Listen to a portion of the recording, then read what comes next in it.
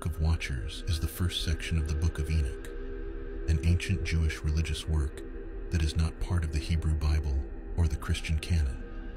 It is estimated to have been written between the 3rd and 1st centuries BC, and it recounts the story of a group of angels known as the Watchers, who descended to earth and mated with human women.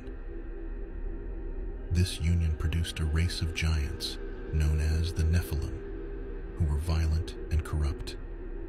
The Book of Watchers begins with a description of the Watchers, who are portrayed as being incredibly powerful and intelligent. They are said to have been tasked with watching over humanity and teaching them about the world. However, the Watchers eventually succumbed to their lust for human women and descended to earth to mate with them.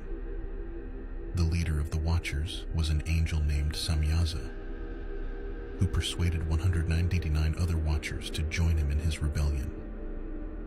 Once on Earth, the Watchers began to teach humanity about forbidden knowledge, such as magic and sorcery.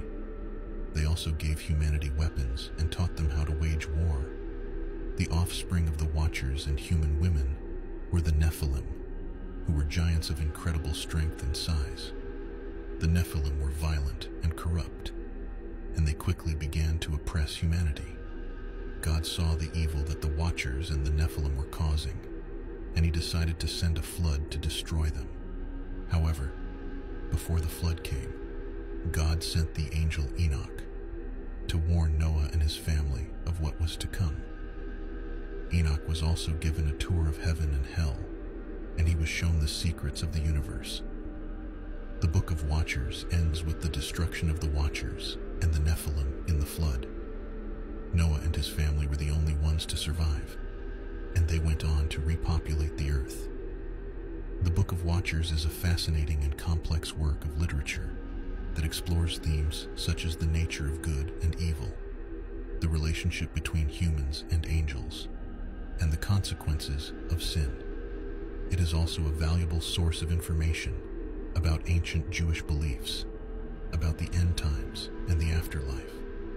In addition to the story of the Watchers and the Nephilim, the Book of Watchers also contains other important information, such as a description of the heavenly realm and its various divisions, a vision of the Messiah and his coming kingdom, a list of the punishments that await sinners in the afterlife, an explanation of the origin of the sun, moon, and stars.